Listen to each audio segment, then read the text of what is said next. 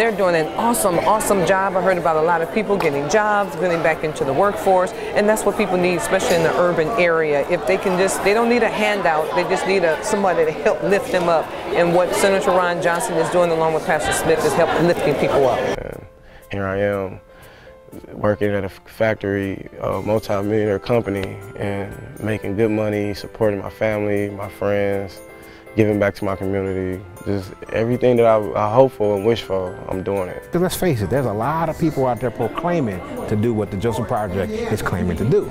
So we're not talking it, we're living it and we're doing it. And that makes the difference. Life was on the wrong track till I joined the Jostens Project, and it changed my life.